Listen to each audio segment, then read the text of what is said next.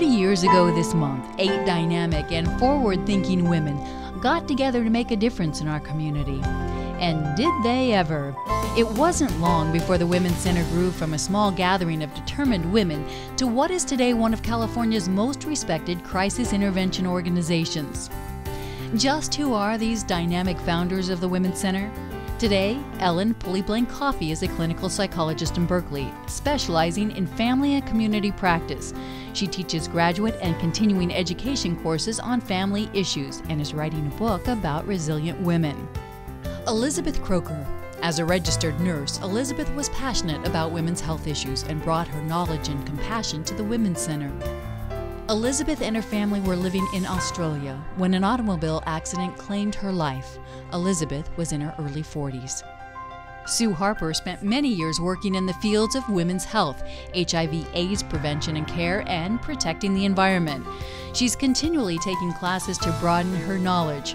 Her current goal? To conquer the Spanish language. Maria Heffernan has worked at Head Start Child Development Council since 1977.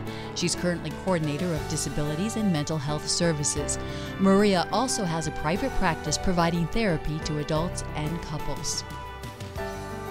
Diane Morgulai.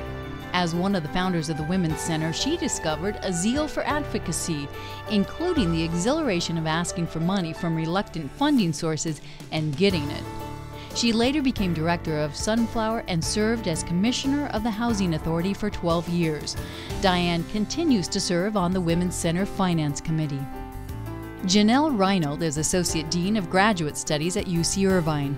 She's also the president of the International Federation for Theater Research.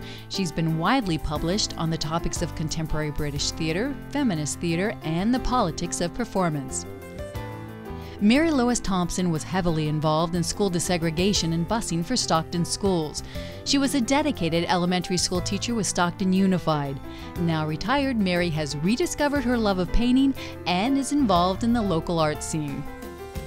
Bernice Turoff is semi-retired but still very active in the American Civil Liberties Union, the Peace and Justice Network, and the California Women's Agenda.